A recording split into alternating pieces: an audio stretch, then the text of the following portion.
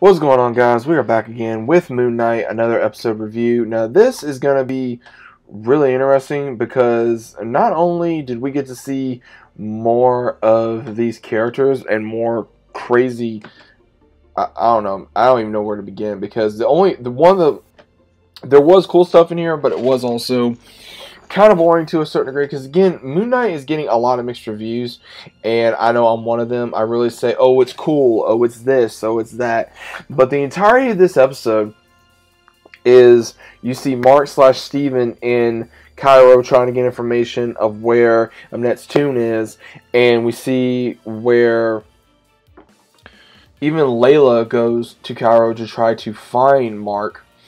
And what's really interesting is something tells me that there was a lot of things that we were going to be finding out in this, because I think honestly that they're going to be showing more gods in the other movies, you know, like Multiverse of Madness, Thor: Love and Thunder, because I don't know, because we see where Khonshu, he has no choice but to try to summon the other gods to get an appeal done for what Arthur is doing.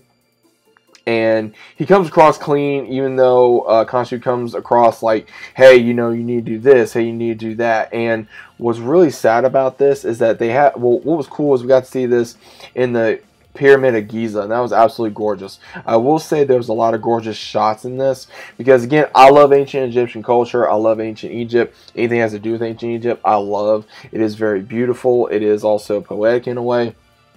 And I will say that the entirety of this episode really had me kind of like, damn, man, because we got to meet different gods. You know, I believe it was Horus, and a bunch of others. Now, there was some that wasn't, but they also did say that Khonshu, he even says that if something goes wrong, then more than likely he's going to be in prison again, which unfortunately he does, because after he tries to do the appeal and Arthur shows up and is somehow able to sway the gods and inform them that Mark is unwell due to him having split personalities, as well as I think there's something else going on in Mark, because when he was trying to get these kids to talk and they were not going to talk, we did see where someone was killing them, and don't know if it was Mark or Steven. Steven said it wasn't him. Mark even said it wasn't him. So who exactly was it? I don't think it was Khonshu.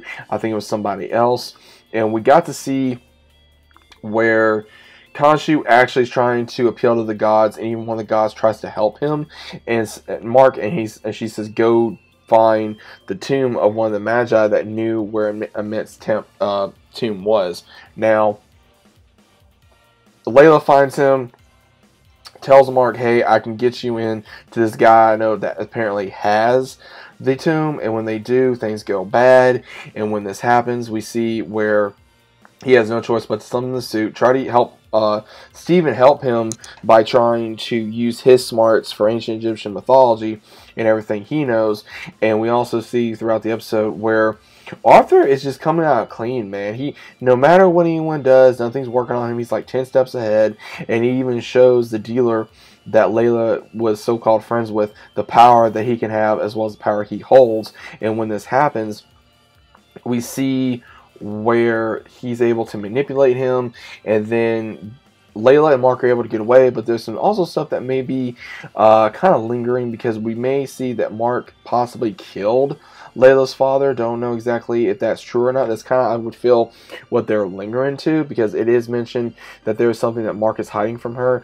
I guess I'm assuming about her father. I don't know how true that is, but it's very interesting how Arthur is just coming up clean every time turn around.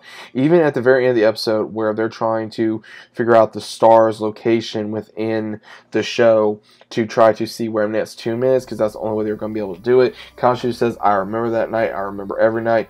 And he even tells Steven, because Steven has to switch places with Mark due to he's able to know about this information. And what's very interesting is that he is asking help from Khonshu, and Khonshu even says, hey, I'm going to need help with this. So he's like, okay.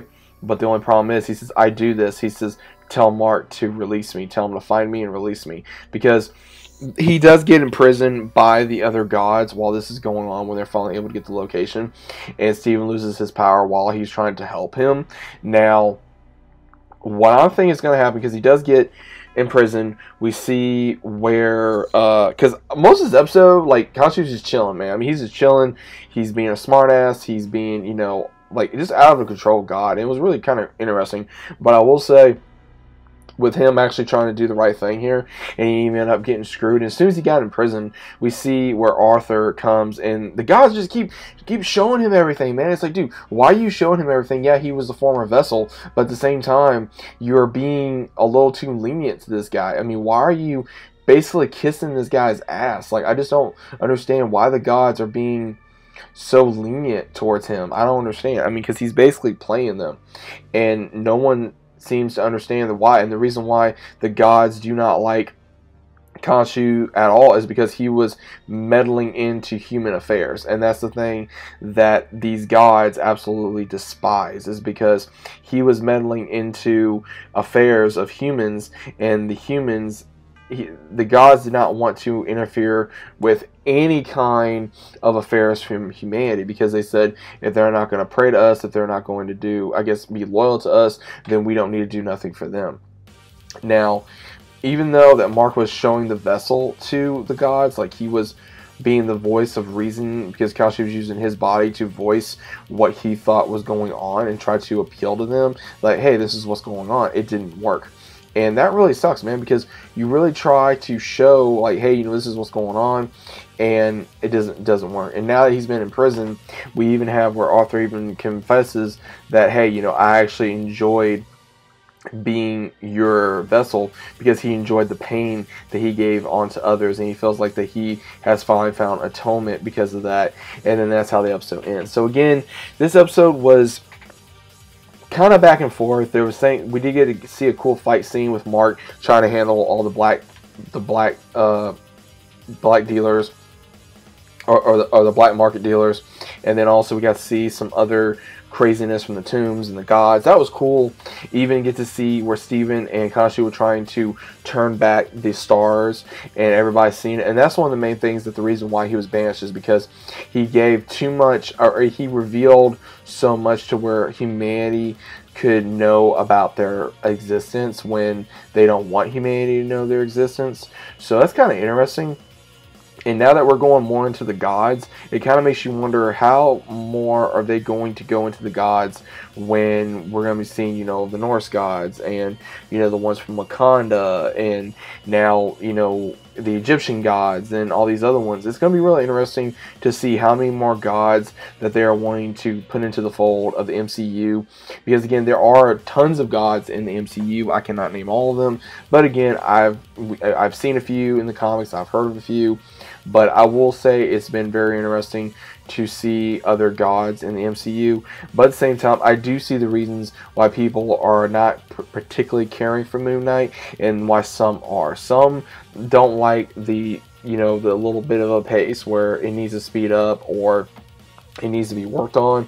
Honestly, I think there's too much of a slow pace, and then it picks up for, like, I would say, in my mind, almost like 5 seconds, and then it's just like, oh, well, hey, here we go, and then it goes right back to that slow pace. And I think that's the reason why a lot of people don't particularly care for that so much, because it just doesn't work on some shows. And again, I'm not saying Moon Knight is a bad show, but it does need to be improved if it's wanting to survive and possibly go on to another season, or be involved into a movie as such, or have Moon Knight introduced into the MCU movies.